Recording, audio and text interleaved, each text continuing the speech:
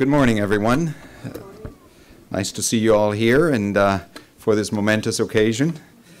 My name is Eric Moore. I serve as the chair of the university's Board of Governors, and I also chaired the Chancellor Search Committee, which was an outstanding and hardworking group of individuals who are very dedicated to this university. So a profound and heartfelt thanks to my colleagues who served in the committee and who made such a informed and wise choice, as you will see in a moment.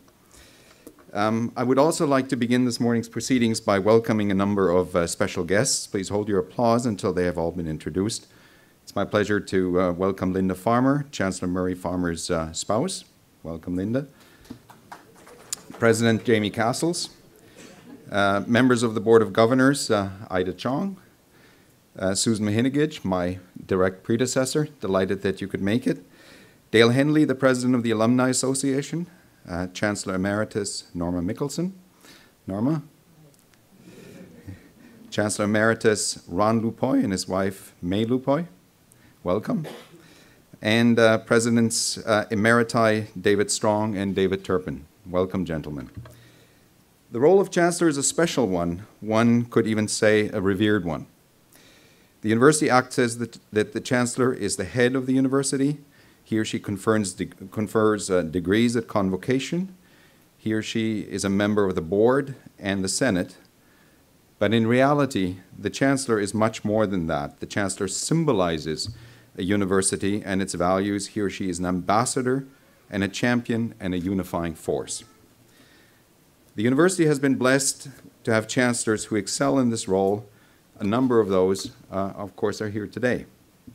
After a thorough and careful search, the university has found another superb individual to succeed Chancellor Murray Farmer when his second term expires this December. Ladies and gentlemen, I am pleased to announce that the Board of Governors of the University of Victoria has appointed Shelagh Rogers as the next Chancellor of the University of Victoria.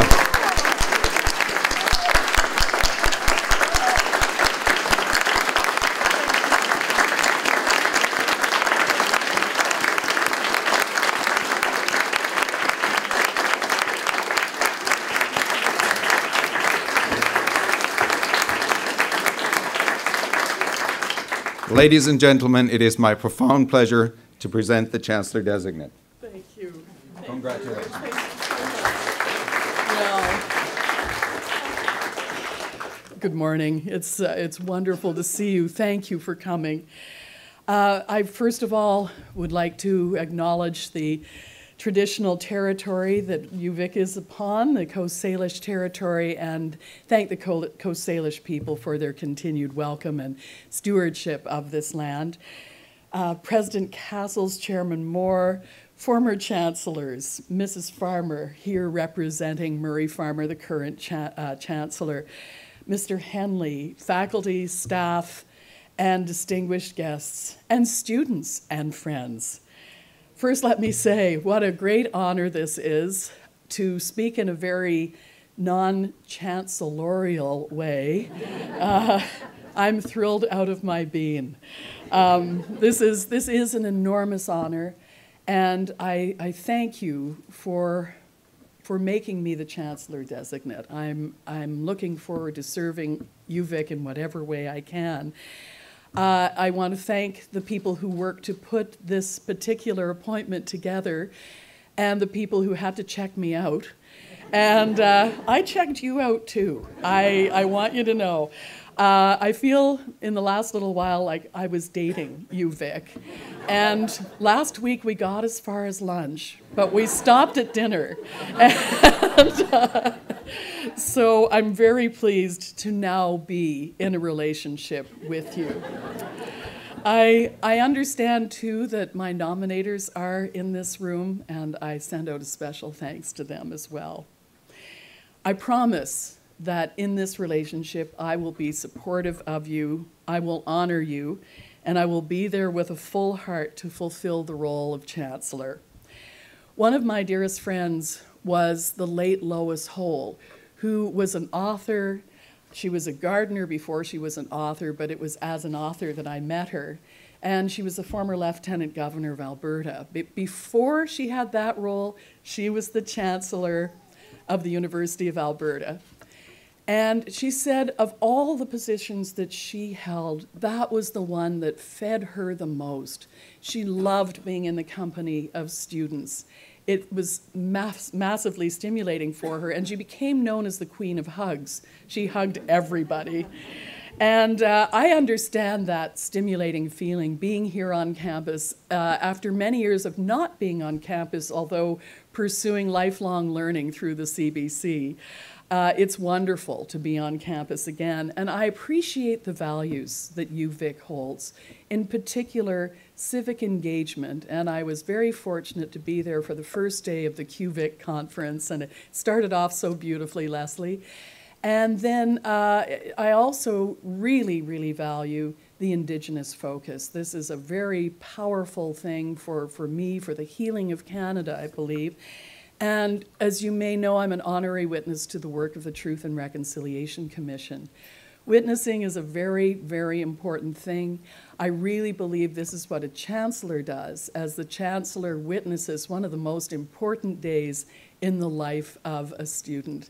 That crossroad day, that benchmark day where you turn the corner into your new life and work to build a better country. I've had the honor of hosting a number of events here at the University of Victoria. I've loved all the time that I have spent here. I think back to one in particular where I was welcoming Richard Wagamese, the Ojibwe writer, to the campus. He'd won his Southern Fellowship, and I'd forgotten my skirt. So I hosted it wrapped in a blanket. And so I'm looking forward to the robes that come with the Chancellor role very much. But thank you. And I think that one of the things that this university emulates and emanates is the circle. It's built around a circle. It radiates outward. The circle, though, is the form at the heart of UVic, and it's meaningful, both in a literal and a conceptual way. Circles of friends. I have friends here. My dear friend Lillian Jones just walked in. It's very important that we keep building this circle. The circle as a form. If we were sitting in a circle, there would be nobody at the back. We'd all be sitting in an equal space, an affirmative space.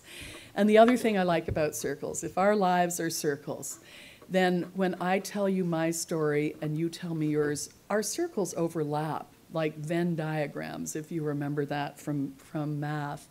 So I look forward very much. I'm delighted to be part of the UVic circle, and I look forward to serving UVic in whatever way I can. Thank you for this great honor.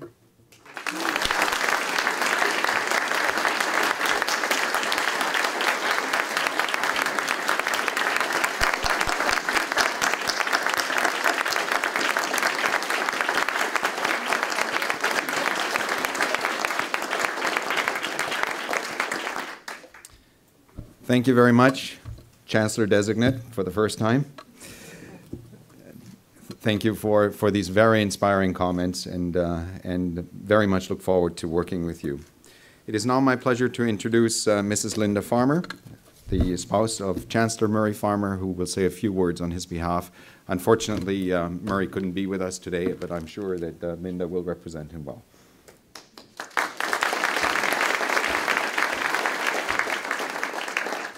Eric, thank you.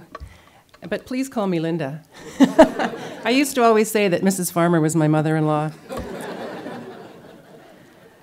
So to begin, Murray does send his best regards to everyone here today. He would be here, except that he's half a world away. But I'm really delighted to be here and to participate in this announcement in his absence. We have been in touch, and he has asked me to deliver the following message to Shelagh. So, to Shelagh. He wants me to tell you, Shelagh, that he's deeply sorry that he's not able to be present for the announcement of your appointment as Chancellor Designate of the University of Victoria. A long-standing commitment with friends in Europe is keeping me away, But I know that I will be thinking of you on Thursday, and I will be sending congratulatory thoughts your way. Were I able to be with you today and speak to you directly, I would be drawn to reflect on my own nomination and subsequent appointment as Chancellor in 2009. I would share with you that I am still in awe of even being asked to serve in the capacity as UVic's Chancellor. As a student at UVic in the 1960s, I couldn't have imagined that I would someday don the Chancellor's robes and hat and preside over convocation ceremonies rich with their traditions. Thankfully, life can be full of happy surprises. I know that when your role as Chancellor commences in 2015, you will quickly come to appreciate the richness of the experience that you will find yourself immersed in. You will be associated with an amazing university, one that you will be proud to represent. You will come to know a remarkable collection of faculty, staff, board members, alumni association representatives, and volunteers, all striving for excellence in fulfilling their roles at UVic. And you will be inspired by the students that you will have the occasion to meet as they engage in learning and living the university experience to the fullest. On becoming Chancellor, you will become a member of a select group. I know when I look at the list of my predecessors, I still marvel that I can count myself among them. I was fortunate in being able to closely observe two of these amazing individuals while they served in this role, Norma Mickelson and Ron Lupoy. And I'm going to add the name of May Lupoy today, too, because I know that May has been a great inspiration to both of us. You're all exemplary role models for both of us, but in particular for Murray, so thank you so much. Norma always has said, and I'm just going to stray from the notes for a moment, that this is the best darn job in the world, and I think that Murray concurs, and I'm sure that you will concur as well. So again, there is no doubt that you will come to recognize the very special nature, in fact, the magic, that is inherent in this position. I am confident that this sense of wonder will accompany you throughout your term. It will be especially prevalent during convocation ceremonies when you will be witness to the thousands of students who make their way across the stage and officially become a member of the UVic family. So it is to this family that I welcome you today. I wish you an experience rich in the memories you will make and in the relationships you will form as you add your name to the list of women and men who have served as Chancellor, a position that represents one of the university's most treasured traditions. I look forward to assisting you in any way I can as you make your transition into the role and into the UVic family. Ever the best, Murray Farmer, Chancellor.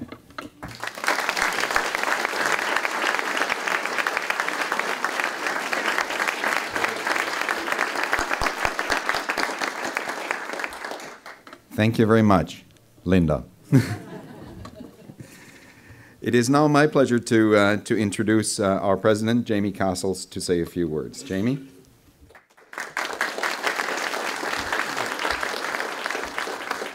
Thanks very much, Dr. Moore. And thank you to all of you for being here with this morning on this great day. Linda, let me just begin by extending the university's heartfelt thanks to you and Murray. You've shown exemplary dedication over the years. Your generosity has been astounding. Your engagement with the university has been so supportive. So to both you and Murray, thank you so much.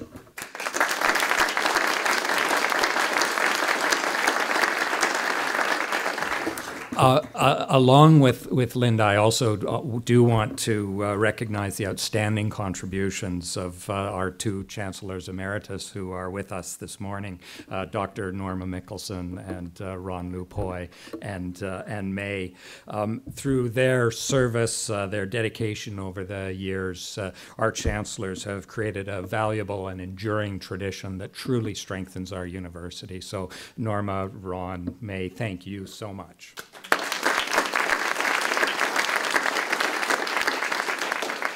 That tradition is based on a passion for education and a belief in the power of education to change the world. It's reflected in UVic's motto, "A multitude of the wise is the health of the world," which expresses our aspiration as a university to make the world a better place.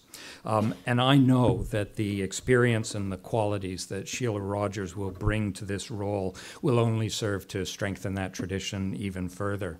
Shelagh Rogers is a distinguished Canadian, an engaged citizen, an outstanding professional, and a wonderful communicator. She possesses an amazing array of talents and abilities and represents the values that align so well with our university's goals and mission. She's recognized across Canada as a communicator par excellence, dedicated to broadening our understanding of the world and of each other, and dedicated to the dissemination of knowledge. She's perhaps the country's best listener, and education is a lot about listening. Shelagh is an enthusiastic promoter of Canadian culture and the arts, and has strong ties to our own Faculty of Fine Arts and the Department of Writing. And Shelagh is an advocate for social justice, a passionate champion for mental health, reconciliation with Aboriginal peoples, literacy, housing for the homeless. All of these are the kinds of values that align so wonderfully with our own institution's desire to engage with our communities and to improve the world. Shelagh's life work resonates with people across the country, and I join them in expressing our deep respect and admiration for her courage, her compassion, and her commitment. Shelagh, you certainly possess the right stuff to be UVic's next Chancellor, and we are thrilled that you've accepted this role. And let me say personally how much I'm looking forward to working with you. The partnership between the Chancellor and the President, I am your Vice Chancellor, is very important to the university and a special one to me.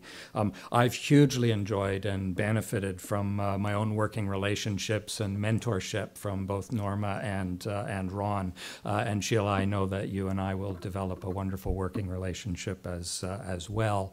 And even more importantly, I know that our entire community, our students, our staff, our faculty, our alumni, and our broader community will welcome you warmly, and in turn will benefit enormously from your commitment and your passion. So, as others have said, on behalf of the University of Victoria, thank you for honoring us by accepting our request to you to be our next Chancellor, and thank you.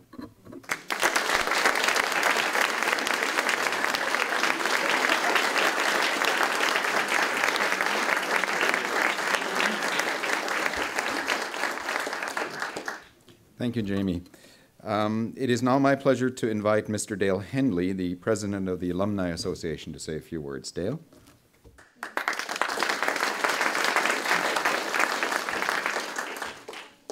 Thank you, Eric. Chancellor-designate Rogers, allow me to say, on behalf of all alumni, welcome to UVic, and thanks for accepting this appointment and the duties it entails. Among its main purposes, the Alumni Association works closely with the university to build support for its mission and bolster its reputation worldwide. In light of that, and as a member of the search committee for the new Chancellor, I was absolutely delighted when Shelagh agreed to accept her new position. With her gifts as one of Canada's foremost communicators, I know she will be an incredible ambassador for this university. I also know that the respect she has earned throughout her career and the affection that so many alumni have for her will complement the Alumni Association's efforts immensely. Shelagh, the members of the Alumni Association Board of Directors are eagerly looking forward to welcoming you to your new role and working with you in the years to come. And if I can close by borrowing a quote from one of my favorite movies, I think this is the beginning of a beautiful friendship. Thank you.